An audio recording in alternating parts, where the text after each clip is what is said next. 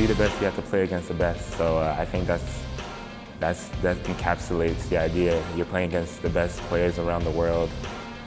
Some of my experiences, I played against NBA players, guys that have gone like top 3 picks in the draft, and playing against some of these great young players, it just makes you step your game up, and then when you come back to school, you're a little bit more seasoned and you're ready to go.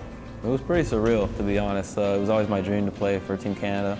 And the summer before, we were the qualifiers and we qualified for World Championship, so that was huge. And actually being in Greece this summer and just kind of just witnessing the whole commotion, all the excitement around the whole sport, and all like the teams from around the world really being there. It was just a really neat experience just to be part of it, really.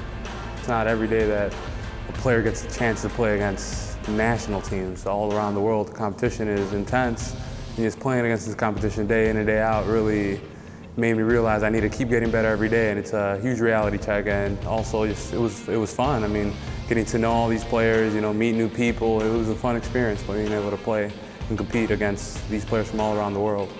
I remember my first time at a World Championship. My coach put me in, and I was struggling just to run. I was tripping over my feet. I was so nervous. But this time around, I was in more of a leadership role. I was actually captain of the team, so I was the veteran. A lot of the guys were doing their first time around, so I had to kind of step up and be a little bit more of a leader. Leadership is a big thing for me. Coaches talk to me about that as well. They want me to be the vocal leader that I know I can be. They see me on past teams be a leader, like a captain.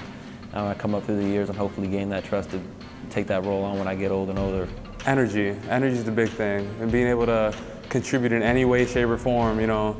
Not worried about scoring it or any of that. It's more rebounding, toughness, and being able, being able to get along with all the players and just contribute to the team on and off the court as much as possible.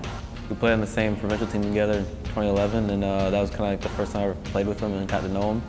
And we became friends then, and just kind of like watching him go through his whole process with like national team before me, and kind of just like observing what he did and learning by his tendencies and his leadership skills. So I kind of just picked up on what he did, and then eventually got to play with him the past 2 years. So it's been a good journey for both of us.